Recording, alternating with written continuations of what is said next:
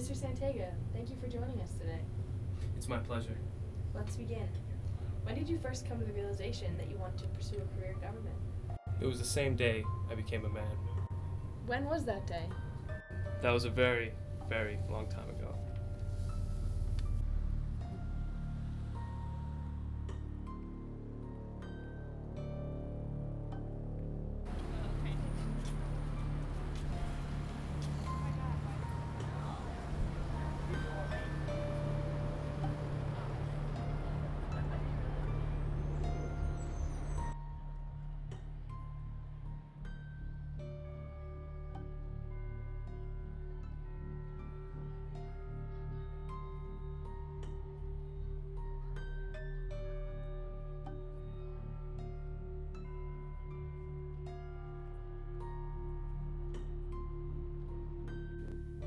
Not to be observed in all cases, if one knowing how much ease is to be prized, in the ways prescribed by ancient kings. This is the excellent quality, and in things small and great, we follow them. And the philosopher Yu said, when agreements are made according to what is right, what is spoken can be made good. Respect is shown according to what is proper. One keeps far from shame and disgrace. When the parties upon whom a man leans are proper persons to be intimate with, he can make them his guides and masters. Then the master turned to you and said, he who exercises government by means of his virtues may be compared to the North Polar Star. For it keeps its place within our universe, and all the stars turn toward blue. But if the light of the northern star proves to be overbearing and restricting to the liberty of the other stars, then they will fall, as with man, unless they fight to outshine their suppressor. Thank you for coming. May God bless you all.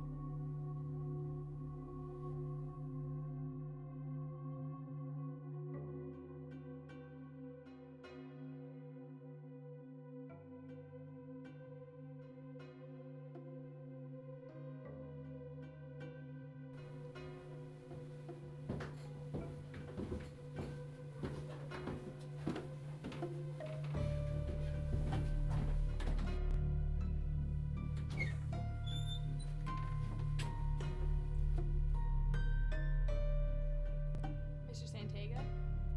Mr. Santega? Yes, I'm sorry. What happened on this day? Chaos.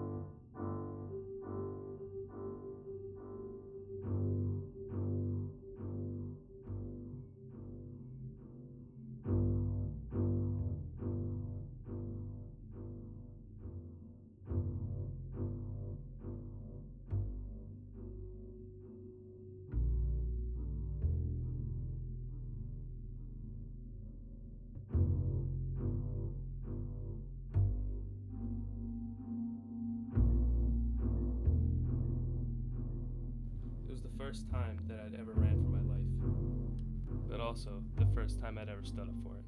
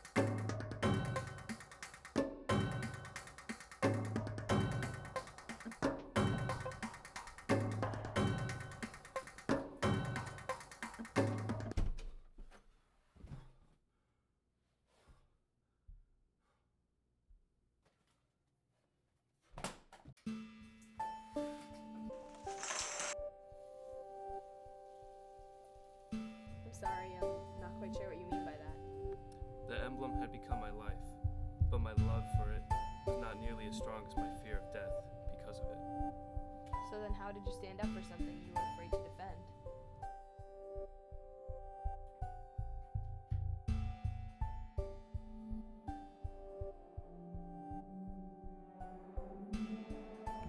I read every single page that night. No food, no water, until every last word was read. The bond between the words and I was impossible to break. And that night when I slept, I knew no fear, and I felt protected. By what? Faith.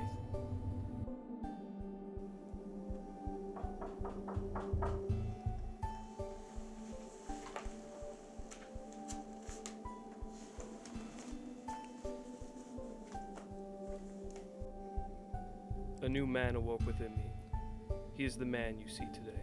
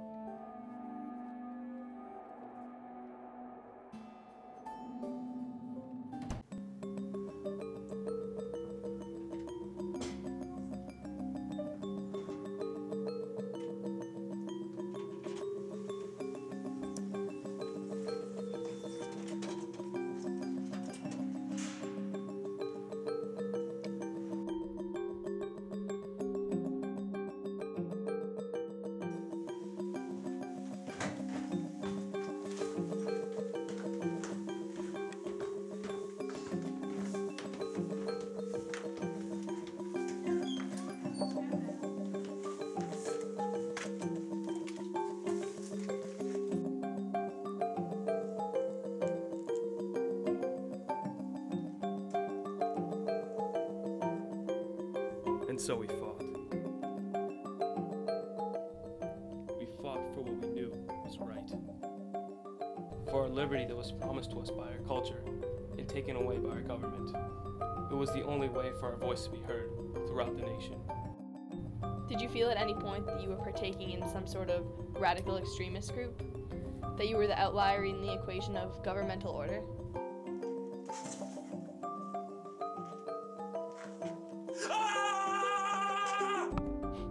What's extreme is that we had 80 million people practicing the same religion and beliefs, but we were forced to do it in secrecy because of a tyrant and his henchmen. We were the majority. So my question is, who were the true radicals? Some have stated that the revolt was a backwards movement in our nation's development and has set us back from competing with international superpowers such as India and the US in economic and technological achievement for at least 50 years. The tyrants can continue to speak all they want. That's a liberty that my campaign supports 100%. But who's going to listen to convicted felons? We have more technological and economic potential than we've had in the last 15 years.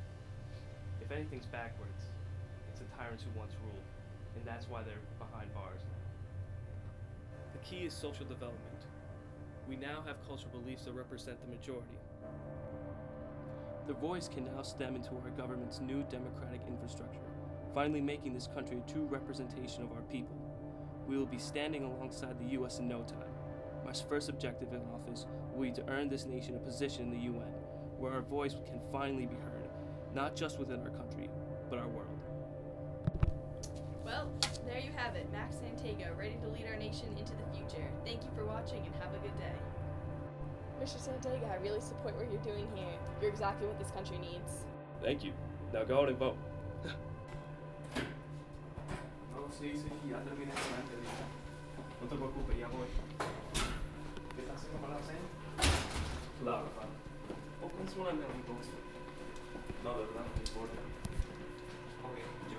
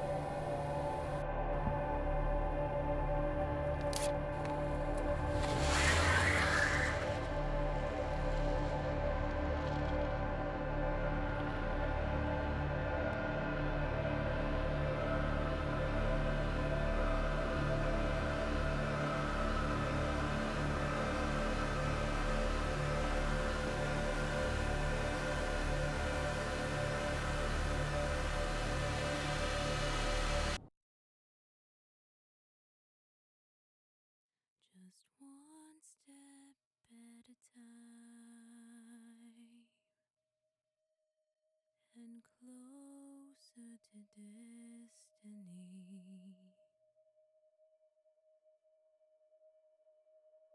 I knew at a glance there would always be a chance